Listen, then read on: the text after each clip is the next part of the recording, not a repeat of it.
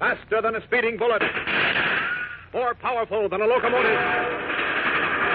Able to leap tall buildings at a single bound. Look, up in the sky. It's a bird. It's a plane. It's Superman.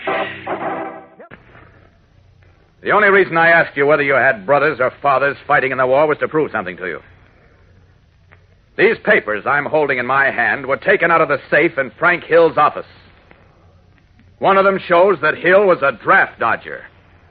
That while your brothers and fathers were being killed and wounded, he stayed behind and lived off the fat of the land. And you know what he was doing all during the war? He was a German spy. In fact, his name isn't even Frank Hill. His real name is Franz Hiller. And that's the man who told you he was trying to protect America. The man who organized the Guardians of America. The man who tried to stop decent Americans like Dave Hoffman and Dr. Leeds and Father Sheehan and Rabbi Stone from doing something for America. Franz Hiller, who tried to double-cross America while your brother Muggs was losing his leg fighting for America. That a dirty rat, I ought to kill him. You don't have to worry about him now. The America he told you he was guarding will take care of him and see to it that he does no more harm. But remember this as long as you live.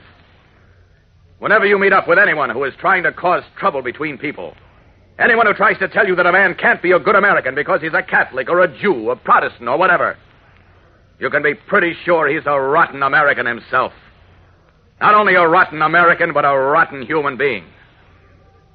Don't ever forget that.